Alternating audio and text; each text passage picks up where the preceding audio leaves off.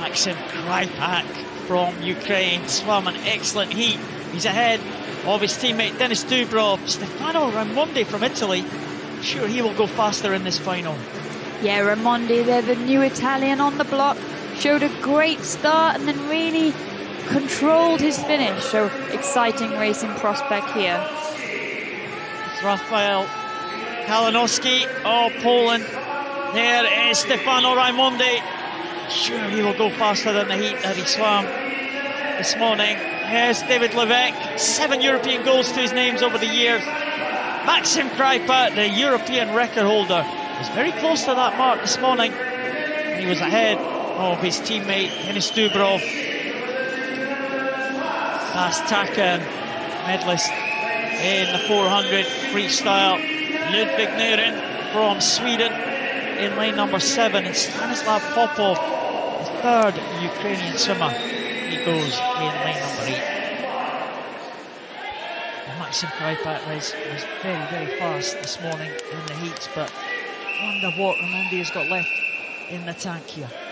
Yeah, Raimondi will need a good start if he's going to stick with the Paralympic champion Maksym Krypak of the Ukraine in that centre lane.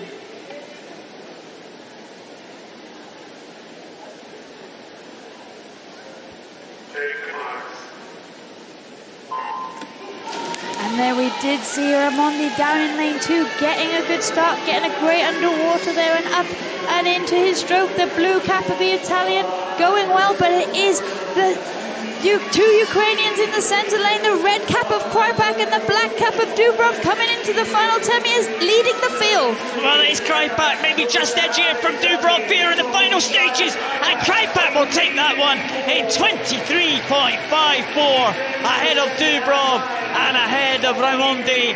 And it was Krypak, the Paralympic champion. Well, relieved with that one, he takes the gold medal, 23.54. He was challenged all the way by his teammate Dennis Dubrov, but it is Krypak who takes the title. Yeah, and Krypak, they're looking relieved to get the victory. It did look painful, and as expected, Stefano Raimondi did get away to an excellent start, but Dennis Dubrov of Ukraine pushed his compatriot all the way, and Krypak will thank him for that later.